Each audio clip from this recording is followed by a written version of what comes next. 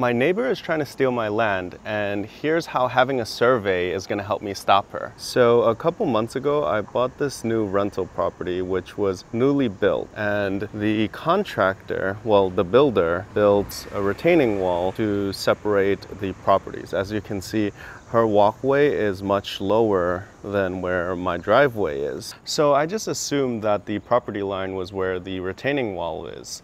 I mean, that would make sense, right? The builder would put the wall where the property line is. But apparently that's not the case. So a couple weeks ago, we had a massive storm. And as you can see, my backyard is basically a mountain. Like, this whole area is a very hilly, mountainous area. And when the builder built these two houses, they had to cut part of the rock. So basically all the water comes flowing from down there all the way down. And during like normal circumstances, it would soak into the ground through the rocks, or if you see like this area is asphalt, it would just go down into the ground. But because it was a massive storm, it flowed just basically down the wall. So she threatens me by saying that she's gonna call the Department of Buildings and have them issue me a violation unless I do something to stop the water immediately, because this was illegal. Illegal? What the hell? What am I supposed to do? Stop the rain? That doesn't make any sense. So if I purposely built something like a drain that lets the water out into her property, then yes, that's illegal, because I purposely drew water from my property and then threw it onto her property. But this is just normal runoff. There's no way it's illegal.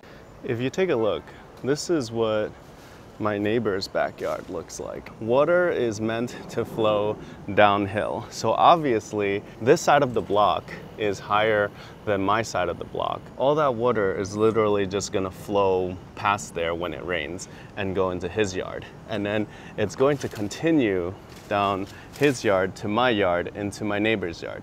And if you look at her property, like, the water is just going to continue going down the block. That's what it's intended to do. The whole place is basically sloped.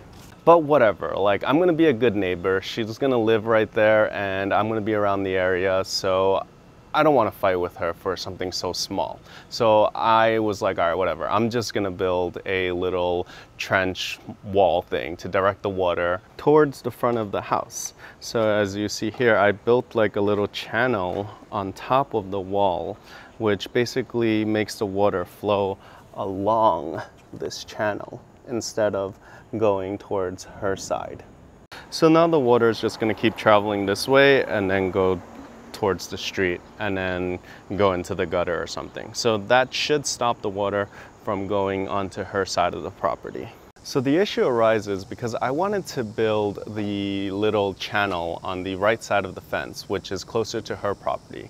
And she claims to me that her property line is where the fence is. Not where the wall is, but where the fence is. So I can't build it on the other side of the fence. And that if I build it on the right side of the fence, I would be building on her property, and that's unacceptable.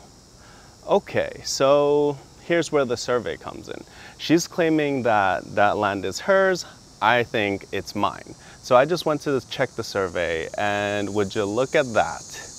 Not only is the other side of the wall mine, but also 6 inches past that. So this is what a typical survey would look like. A survey is a legal document that basically defines exactly where your property line is. Normally it would have more information such as the surveyor's information, their surveyor's seal, owner's information, street names, that sort of stuff. According to this survey, my property line ends 9.46 feet off of the back corner of my building. So when I went and measured that out, that actually goes 6 inches past the retaining wall. So since this fence was built in the middle of the retaining wall, and that whole retaining wall is mine, as well as 6 inches past that, that means anything 1 foot past this fence technically is a part of my land.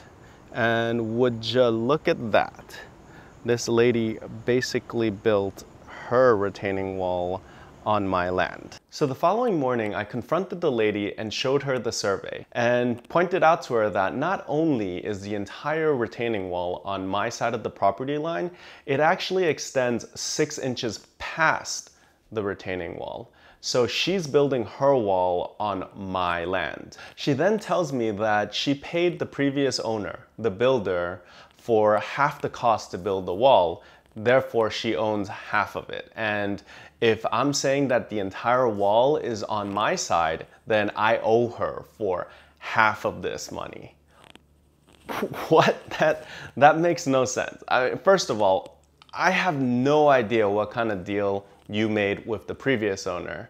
And that really has nothing to do with me. I mean, even if you did make a deal with him, if it's not recorded in the deed and it's not in the survey, then how am I supposed to know if that's true? Second of all, I don't owe her anything. How can she claim that since she paid for half of the wall, I have to pay her for that portion? If she got scammed, that's her problem. If she didn't know the law and she paid the other guy for half the wall but didn't get it deeded, that has nothing to do with me. She then tells me she had the utility companies come out and take a look at the wall, and then they installed her gas lines right next to the retaining wall. Well, that just means you had the utility companies come out and install your gas lines on my property. That utility companies have no idea where they're putting things half the times. That's not my problem, that's your problem. To be honest, I even think I was being a little harsh. Normally, I'm a pretty chill person and I want to get along with all of my neighbors because I don't want to fight with people. I mean, she's gonna live there, I'm gonna be around all the time. Like, I don't want any conflicts. But our first conversation was her threatening to sue me and also reporting me to the Department of Buildings. So I need to put my foot down and set the tone of how our relationship is gonna move in the future. If I'm being honest, even if the pipes are installed in my land, like the 6-inch edge of my land, I'm not really gonna do anything with that land anyway. Like, I don't really care if it's there or not. And even if she had her retaining wall extend like 6 inches, as long as she doesn't section off that property, I'm okay with it. Because if she does section off that property, it changes the entire game. As you can see, her backyard is still under construction. So she's building it out. And I want to see exactly where she's going to section it off.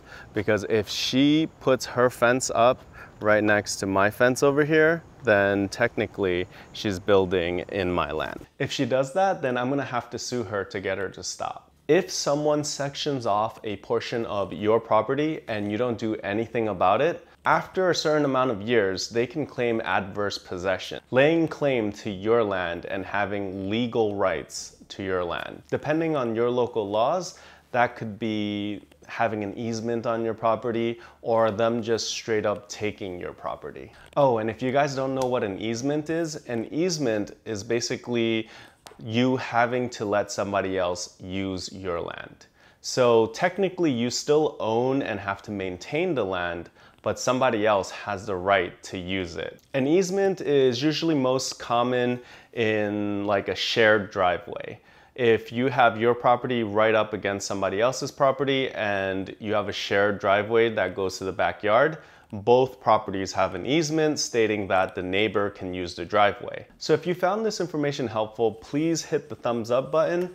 And if you want to learn more about real estate, please hit the subscribe button so you can watch more videos about real estate investing.